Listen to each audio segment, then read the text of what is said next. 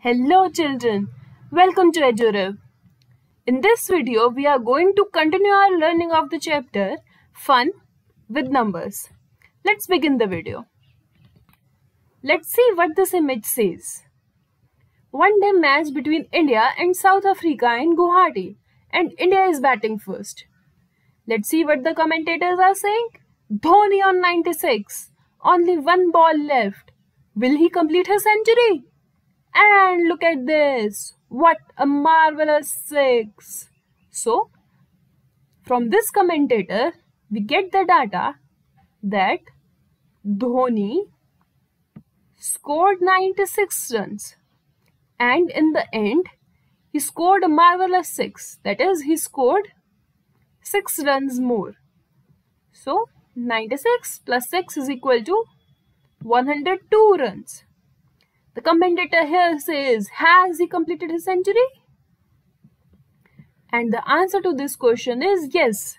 Since the number 102 is greater than the number 100, we can say that Dhoni has successfully completed his century. So, Dhoni scored how many runs? 96 runs there were initially, and he scored 6 runs more. The total runs will be 102. Dhoni scored 102 runs in total. Let's solve this question now. How many runs do these players need to complete a century?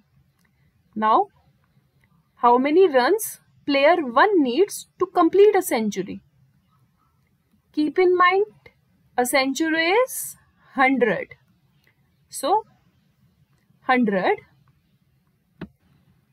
minus 93 will be equal to 7. Player 1 needs 7 more runs to complete a century. That is 7 more runs to make this number 100. Hence the answer to this is 7. Player 2 needs how many runs to complete a century? 100 minus 97 is equal to 3. A century is 100. So, player 2 needs 3 more runs to complete a century. Player 3 needs how many runs to complete a century? 100 minus 89 is equal to 11. So, player 3 needs 11 more runs to complete a century. That is, to complete 100 runs, player 3 needs 11 runs more. How many runs player 4 needs? 100 minus 99 is equal to 1.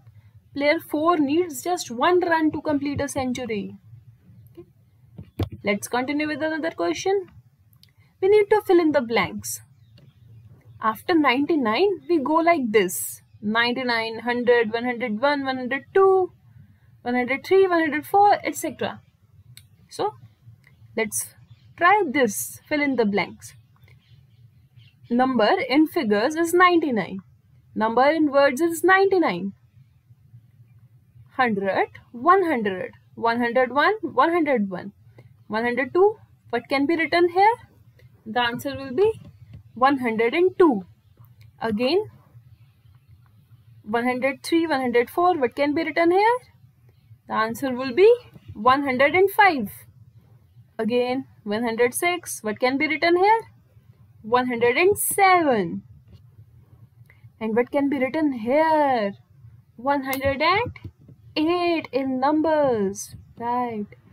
What can be written here? 111. After 111, what comes? After 111, 112 comes. 195, 196, 197, 198, 199. And in figures, what we write? We write 199. Okay. 200, 201. In figures, what we will be writing? What comes after 201? After 201, 202 comes. And in words, we can write it as 202. Now 203. In words, what we will write here? 204. Then here, what will we write? 206 in words. Okay children, that was all for this video. We will solve more questions in the next video.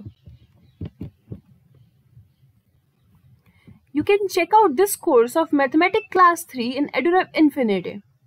And you can solve various tests, documents and videos by going on this chapter of Fun with Numbers in this course.